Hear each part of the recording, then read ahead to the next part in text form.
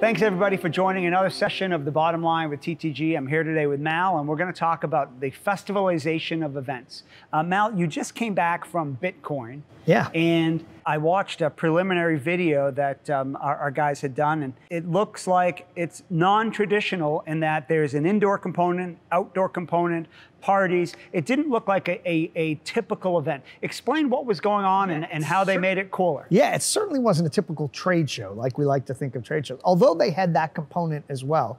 But I think part of it is the audience.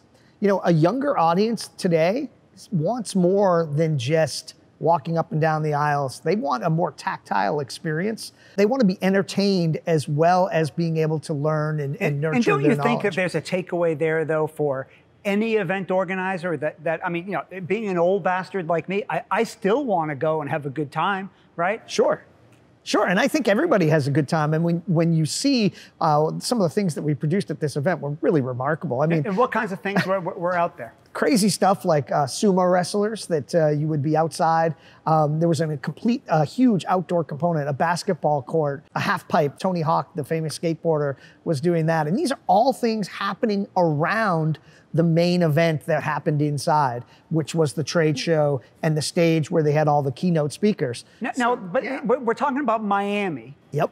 In June. I'm assuming it was hotter than hell outside. It was indeed. I mean, what was it? Were people out there enjoying these things? Definitely. I mean, you would see people shuttle back and forth from inside to outside venues, but it truly was a festival experience, and that is what the client was going for, was to create an experience that was much like a festival. And I think that audience just appreciates that a lot more than just kind of the tried and true staid environment of a typical trade show. And was it a free flow between the exhibit hall and the outdoor experiential, or was it here's experiential time and here's trade show time? Free flow. People, it was absolutely just like a festival where you could roam in and out at your leisure. Really what it was is the indoor spaces were fairly traditional. Yep. We even did something that was really unique. We curated artists from all over the world to create Bitcoin related art, and we created a huge artist gallery where it was displayed, and it was absolutely beautiful. Wow, and that drew a crowd.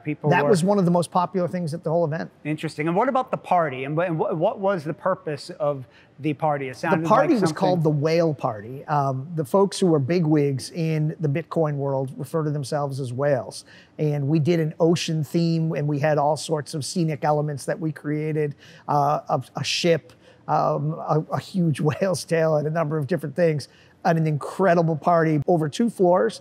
Indoor and outdoor elements with dancers and a famous DJ. It was really pretty amazing. And it sounds amazing from the standpoint that, you know, most organizers who have been creating trade shows for 25 and 30 years haven't gotten there yet. How was it that this group was able to recognize, to have longevity, they got to create something memorable that people want to come back to? What was it about this customer? I think they really felt like their audience this would resonate with, and based on the fact that they were selling tickets for as much as $20,000 for the Whale Party alone, goes to tell you that this was something that people were really excited about and really wanted to go to. And I think if you're going to just a trade show event, you're not going to be able to get those kind of ticket prices. So what's the bottom line? What's the takeaway for other event organizers who are looking? Bottom line is today's business people are getting younger. Obviously, it happens over time. And those people are looking for a much more experiential, tactile experience. Festivalization of an event is a great way to attract those people. Awesome. Thanks, Mal. Thanks, everybody, for joining this session of The Bottom Line with TTG, and we'll see you soon on the next session.